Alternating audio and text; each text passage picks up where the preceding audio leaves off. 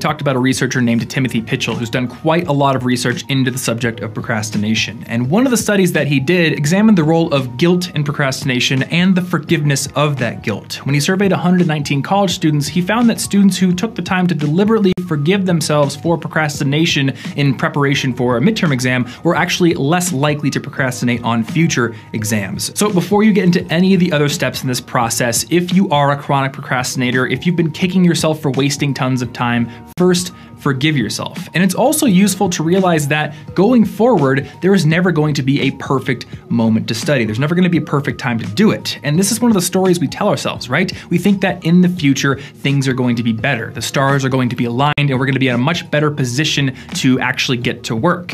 And what you have to do is tell yourself that this moment right now, it's imperfect. It's not exactly what you want it to be, but it is passable. It's enough for you to get to work and at least make some progress.